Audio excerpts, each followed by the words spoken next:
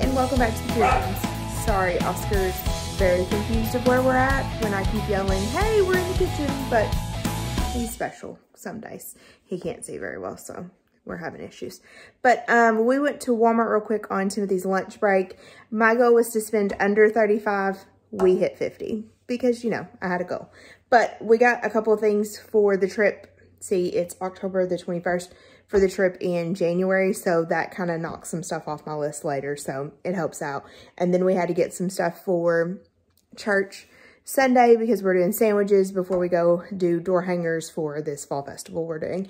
And then Timothy found some clearance dog food stuff for Oscar, so that's off my list for November. So it actually helps me out spending just a tad because we found some stuff. So let me turn you around and show you what you got. So for produce, I have a couple apples. We bought some Monday. This is Thursday. We only have 2 left. We bought 3.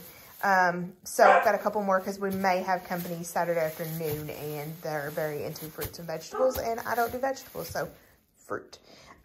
For Sunday after church, we're having sandwiches, so we were told to bring the condiment stuff. This is not part of that. That's just an onion for me for here.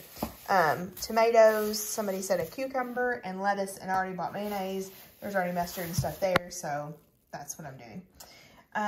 For our trip in January, me and Timothy love these. I don't know why. We hate watermelon. These are pretty good, so they don't go out till this time next year, so I'll put that in my secret stash. This was not on the list. This is not even for the trip. This is just for Timothy while he's working, so there's that.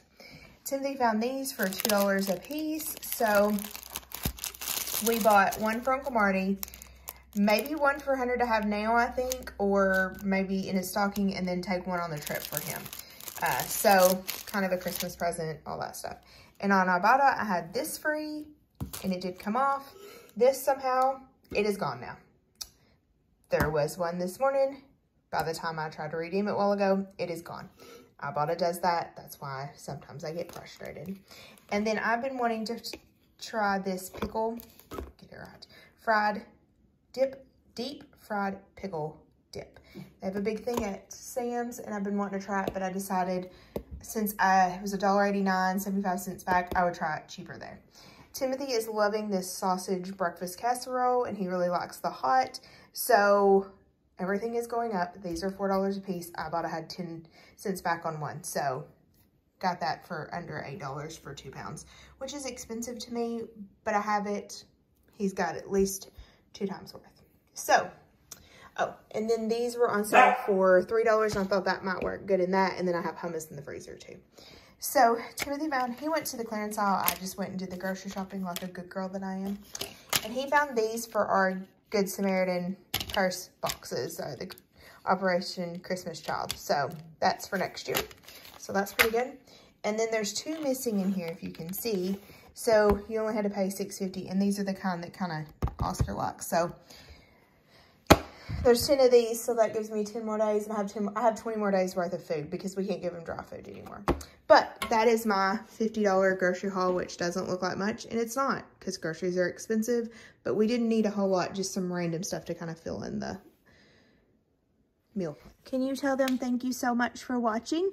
And don't forget to like and subscribe and comment down below for my parents, because that'd be great. See, I have a skin infection, so sometimes I have to wear a shirt so I don't bleed or ooze on the carpet. But because we're a weenie dog and we're small, we have a Yoda shirt. Can you tell them bye-bye? Say bye-bye. Say Mama's got to work now. She's got to go put up all this stuff. Oscar Drake. Tell them bye. Say bye. Can you tell them bye?